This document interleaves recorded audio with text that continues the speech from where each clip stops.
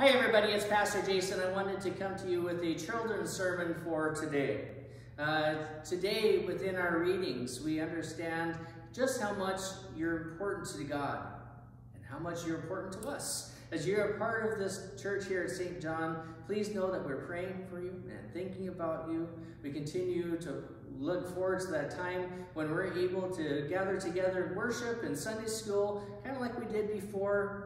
But until then, please know that we love you and we are praying for you. Our readings, all of our readings for this Sunday, come and talk to us about how much God loves me and you, each one of you. How he knows that God knows our names and God will speak that to us. He wants us to know how much the love that there is for us. And so one of the things we hear is this connection to your name and to my name. And we hear this in baptism, where your name is used as we baptize you in the name of the Father, Son, and the Holy Spirit, that we hear that God knows who you are. And that's a very big blessing for us. Another thing we hear within our gospel is that when we don't even know who God is, God has already recognized us, and he comes to us, and he's found us. Within our Psalm 139, we hear just how much God has known us, and for how long. It writes that even when we were first being formed, God knew who you were.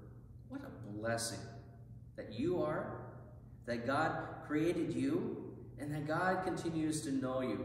And since God does that, we know that he continues to be the one who takes care of you, who feeds you, who clothes you, who gives you a good family to give good hugs to. So we give thanks that God knows you and he knows me, and he promises that nothing will ever separate us from him, that nothing can ever get in our way of knowing how much God loves us. He promises to be with us in our coming in and our going out, and whatever we do and whatever we think and whatever we say, God is with us. And we give thanks that he has called you his child. May we continue to give thanks and to welcome you as members and all who are gathered here at St. John. May we be blessed and know this. Let us have a word of prayer. Heavenly Father, we give thanks that you continue to remind us. You call us by name. You tell us to go out and share your name with other people so that they would know who you are.